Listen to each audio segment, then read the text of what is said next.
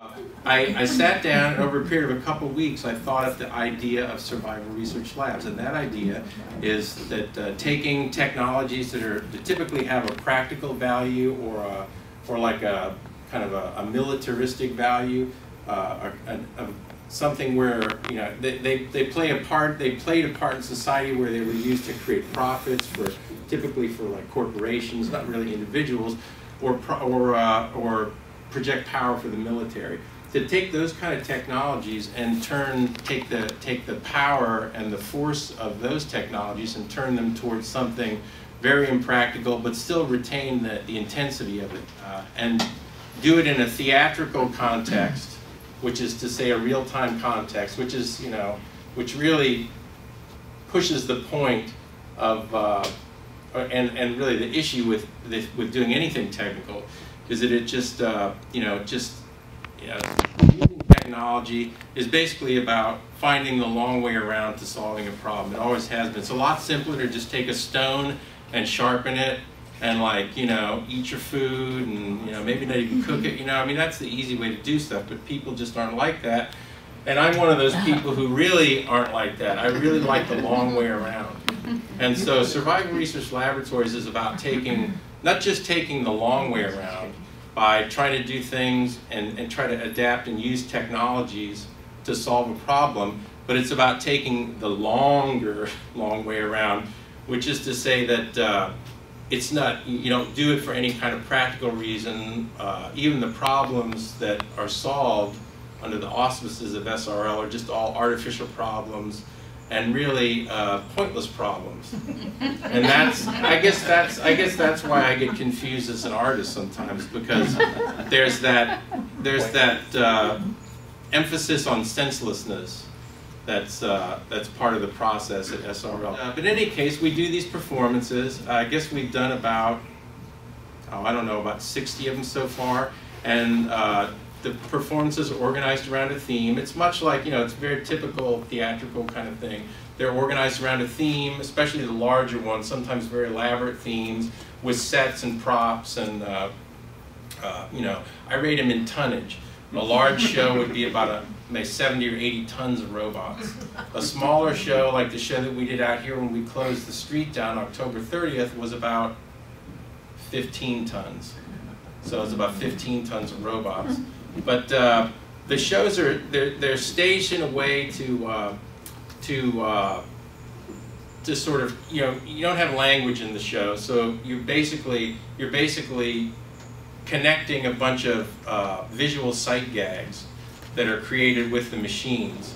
And so it's basically a comedy act. I like to think of it as a comedy act. I mean, if to give an example, we were out here, we closed the street down, the show here, the group show that this was part of was called Mad Science, and I said, Mad Science, how about Angry Mad Science? And so the title of the show was An Explosion of Ungovernable Rage, because it just seemed, I mean, it's kind of in the air, right? Everyone's mad about something, right? Something to be mad about, People are mad because they're not busy enough. People are mad because they don't have the imagination to think of anything else to do. So, and some people are just mad because you get to a point in life where some people seem to get to a point in life where they just are mad all the time. So, we did a show about the angry mad science, and so we had a bunch of machines, and they were kind of expressing various levels of anger, but on a lighter note. It was a bunch of different scenarios that were all connected together because they happened simultaneously, but also because there was like, it was staged to come across and create a set of visual images. Like for instance, we had one machine that had mounted on it a bunch of a humanoid figure all made from mummified coyotes.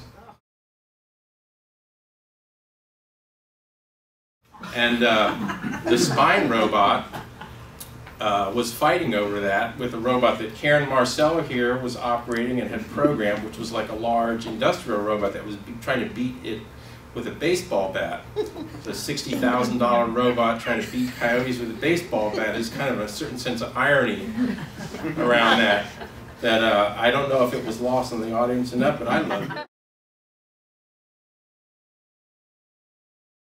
set of images was that we had the spine robot, which is a very kind of an organic robot, and it was doing the heavy lifting. It was grabbing the coyotes and throwing them towards the audience. And to get to the point, to get to the humor part, I'll just remember I was I was operating that for most of the show, grabbed a coyote, threw it towards the audience, and I saw it land in a puddle and splash this like 13-year-old girl. And it splashed this muddy water all over her, and she just looked horrified at first, and then she just started laughing. And I know that little girl is never going to forget that.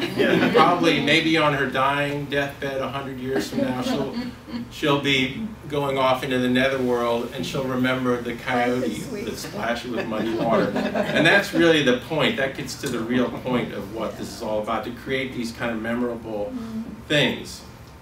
But the focus of it, or the way that we do this, the way that this kind of lowbrow sort of set of visual gags and stuff is created, is the backdrop to it. Even though a lot of people say it's really insipid and kind of ridiculous and childish, juvenile, I've been called many things. These shows have been characterized in all kinds of ways that I think are great, but other people maybe were trying to put them down. But there is a very serious underpinning to the whole thing, and that is what it takes to actually get it done. And I'm going to talk a little bit about that tonight, and a little bit about the blessings and the wonders and the curses of doing that. Now, I'm going to show you, I've got videos from a couple of shows here. I'm just going to talk for a second more, then we're going to do a quick tour of my shop, which you can see some of the kinds of equipment that's used.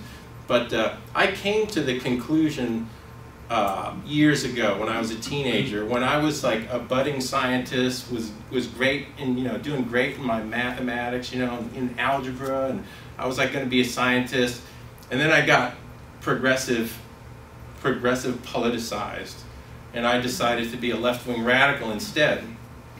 And as in my vision, I felt that I felt I was a pretty smart guy and talented guy, and I was like, you know what, I'm not going to end up being some artist and working for the military or like working for some big corporate slags who were like sucking all the money. I was like, no way, I'm going to go into the humanities. So that's what I did.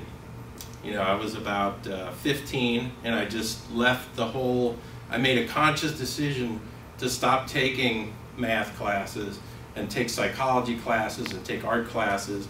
And I continued on that trajectory ever since then.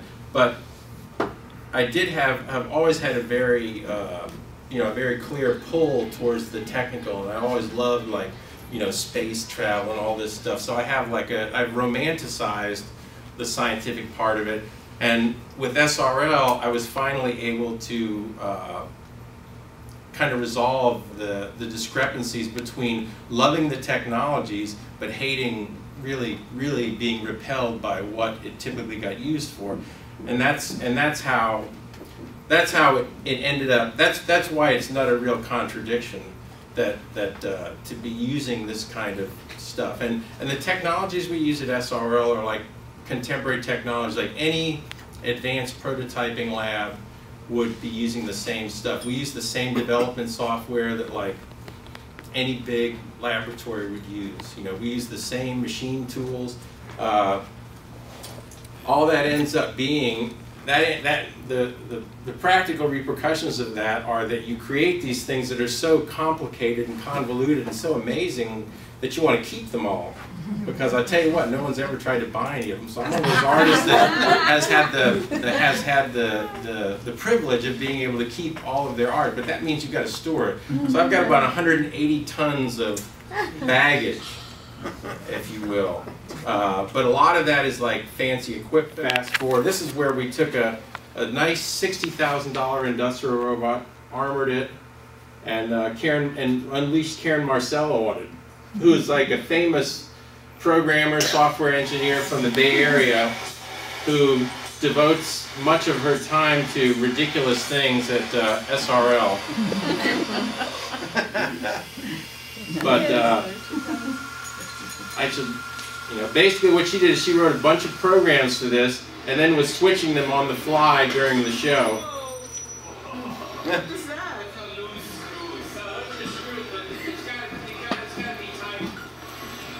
So this is trying to figure out, normally robots, you don't ever want an industrial robot to hit anything.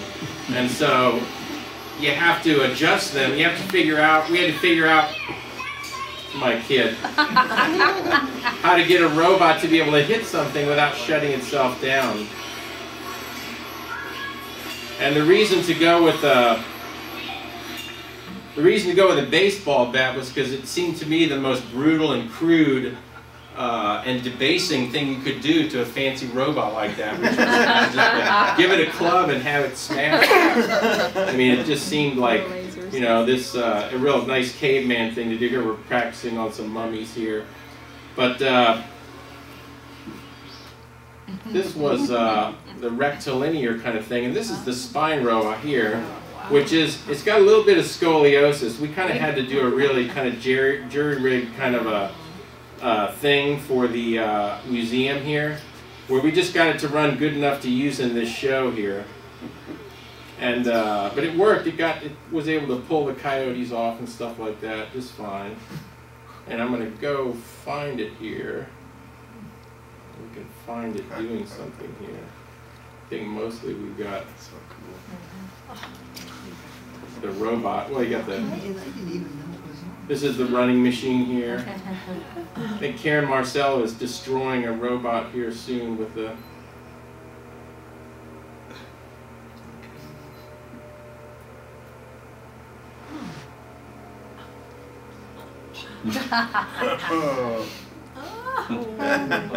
There you go.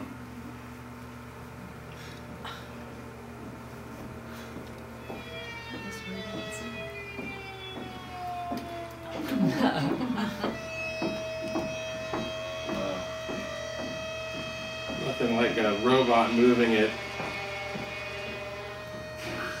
How many centimeters a minute does it move? Each axis moves a degree, or 270 degrees per second. So you would never be able to get out of the way of it.